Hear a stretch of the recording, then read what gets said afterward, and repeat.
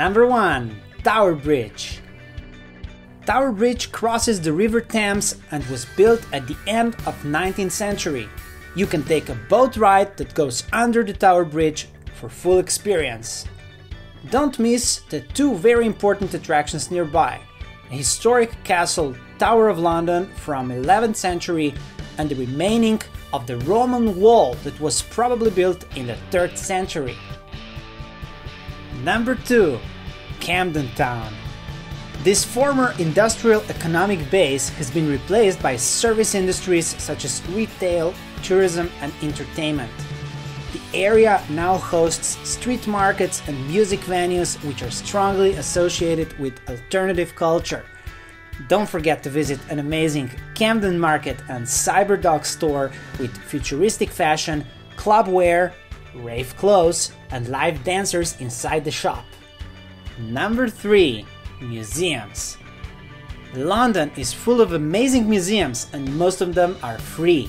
You can start with the British Museum that is dedicated to human history, art and culture.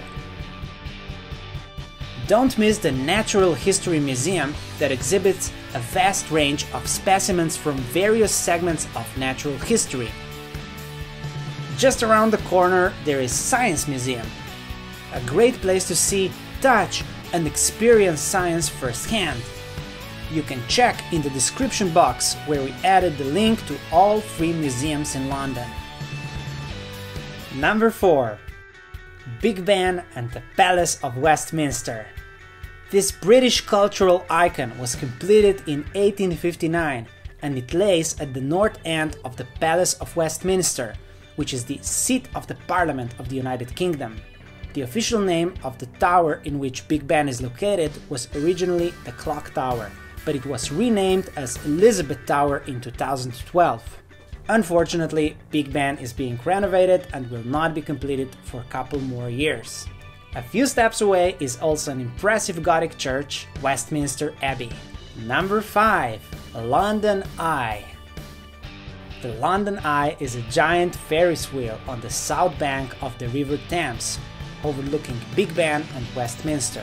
When it opened to the public in the year 2000, it was the world's tallest Ferris wheel. The structure is 135 meters tall and the wheel has a diameter of 120 meters. Number 6. Little Venice. Little Venice is a neighborhood centered on an area of decorative houseboats and a partly tree-lined three-way junction of canals. Little Venice is one of London's prime residential areas and contains restaurants, shops, theatres and pubs. Definitely a refreshing sight and something you do not expect to see in London. Number 7. Hyde Park. Hyde Park is London's main park. It offers both world-class events and concerts together with plenty of quiet places to relax. In 2004, there was an opening of the fountains in memory of Diana, Princess of Wales. Number 8. Piccadilly Circus. Piccadilly Circus is a road junction and a public space of London's West End in the city of Westminster. It was built in 1819 to connect Regent Street with Piccadilly. It was named after a house belonging to a tailor famous for selling piccadilles or piccadillies, a term used for various kinds of collars. The circus is particularly known for its video display and neon signs mounted on the corner of the building. We suggest to also visit it by night. Number 9. Buckingham Palace.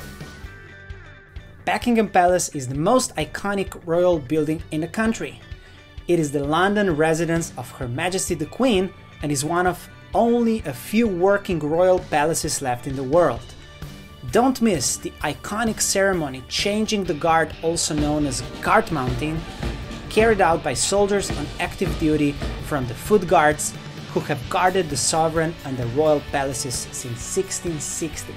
Check the description box for the link to the updated guard mounting timetable. Number 10. Harrods. Harrods is a luxury department store now owned by the state of Qatar.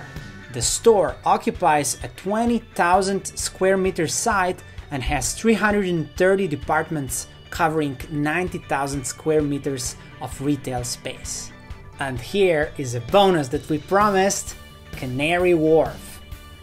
If you have an extra few hours to spare, visit Canary Wharf on the Isle of Dogs, the Manhattan of London.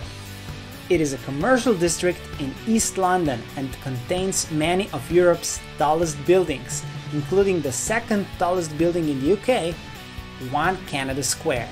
Of course, there are tons of other things to see and do in London, and it all depends on the sites you want to visit and how many days you'll spend in this amazing city.